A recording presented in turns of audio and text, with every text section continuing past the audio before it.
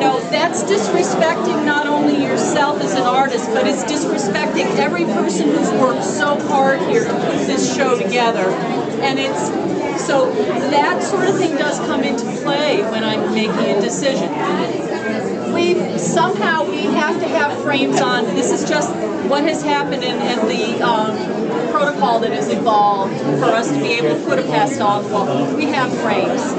So use a frame that doesn't detract from your painting. Beautiful frame. It sets off the painting. It doesn't detract from the painting. I don't even see the frame.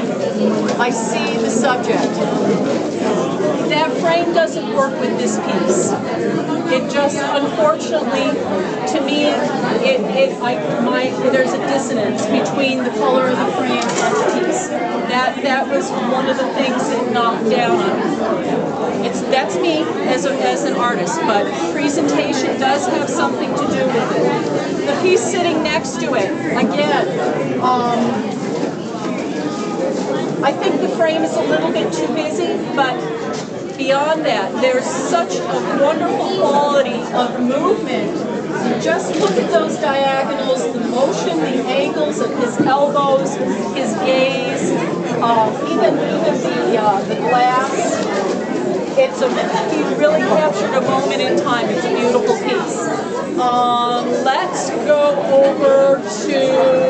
Let's move over to that side of the room.